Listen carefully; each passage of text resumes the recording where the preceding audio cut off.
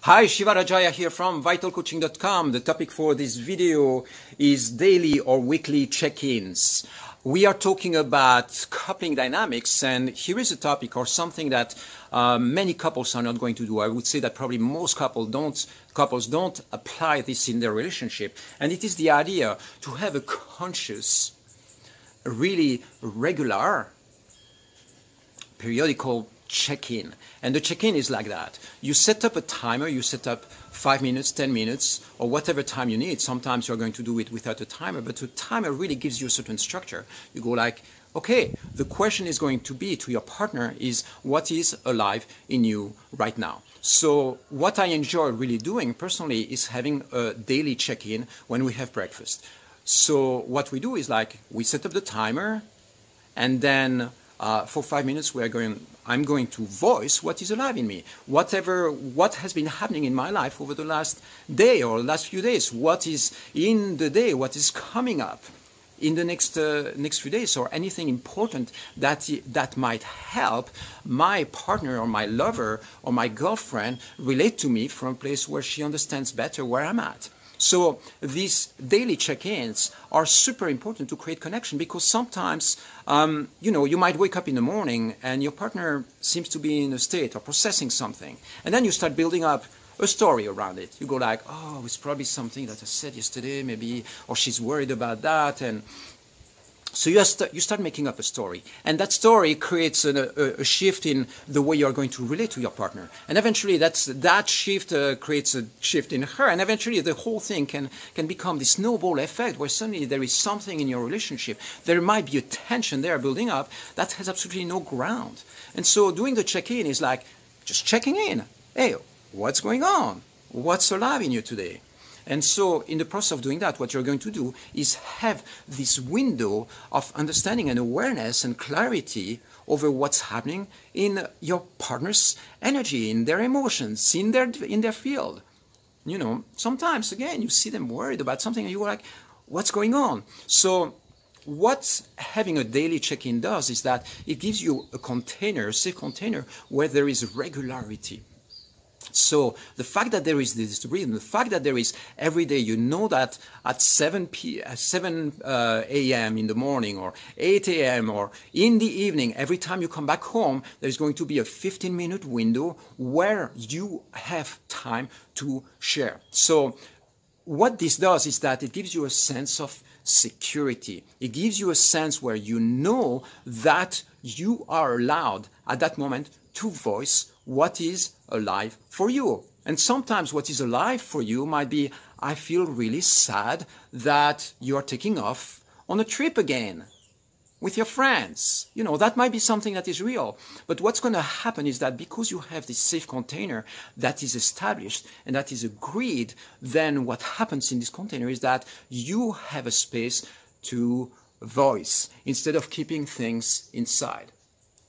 And so you have an agreement that it's okay to express and voice your truth. So this can radically, completely change the dynamics of your relationship when you start establishing it. The way I really love doing it is that you set up the timer, 5 minutes each. If you need more than 5 minutes, you reset, you do another 5 minutes. Sometimes it's going to be 5 minutes you, 5 minutes them, 5 minutes you, and so on. And doing a few rounds, you might end up being in a sharing for an hour. Sometimes it's going to be 10 minutes sharing. You can set up the timer for a different time. But basically, this is the idea, is that you create a structure, you create a protocol to share in a healthy and vibrant way. So what's very important as well is that when one of you is sharing, the other person is not interrupting. There is no talking over, there is no cross-talking, there is no reflection straight away. You allow the person to voice. This is not an argument, this is not a dialogue, it's not a conversation, it's a safe space to share. And so something that works as well is that once you are done sharing and your partner is done sharing, you can open the space for 1-minute reflections. The reflections, again, they are not a dialogue, they are not a conversation, they are not like, again, entering into, maybe fight, maybe rivalry or anything that might be happening there, or reactive mode. The idea is still to create a safe space, but hey, I have a reflection on what you said earlier. Is it okay if I share it with you? And then you offer a reflection on that. And if there is I have some advice for you on what you just shared. Is it okay if I offer you some advice? You see, the reason why I ask for permission is because it's going to create safety in the person, in your partner. Sometimes your partner is not open to receive feedback at that moment. They don't want to be fixed, especially for you if you are a man or if you're a woman. But if you are a man and your girlfriend or your wife is sharing something that is really vulnerable, the tendency is like to go and try to rescue her. But sometimes that's not what she wants. Sometimes all she wants is just to be sharing. So this is a vast topic. It's something that is really profound in couples, and the communication skills that you want to develop, again, in that specific thing, it is to have a daily or weekly check-in. Sometimes the check-in is going to be every second day, sometimes it's going to be once a week, sometimes you have a daily check-in of just 5 minutes, and then the Saturday morning when you're both relaxed at home, then you go like, okay, let's have a longer check-in. Hey, what's alive for you this week? What are the things that you really enjoyed this week? What are the things that are coming up? The plans, and so on. So what happens there is that instead of being spontaneously sharing all the time, you have an idea, quickly message your boyfriend or your lover or your girlfriend, and then there is this ongoing chaotic communication. You're preparing some food, you're ready to go, and your partner wants to share something important for them. Now is not the right time.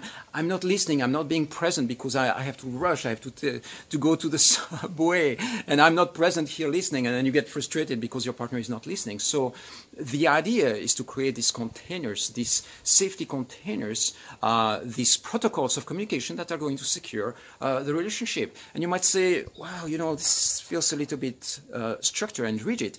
I would say, try it out. You will see the difference that it makes in the communication and the clarity of communication in your relationship. It's sometimes a long shot to establish it in your relationship because maybe your partner is not into it. But, if it's something that you would like to explore and you don't know how to access it, or you don't know how to implement it in your relationship or in your life, message me, have a coaching session with me. I can coach you as a couple or individually. I can show you exactly how to establish it and what are the pitfalls, what are the challenges, what are the things that you need to do to secure that specific communication protocol in your relationship.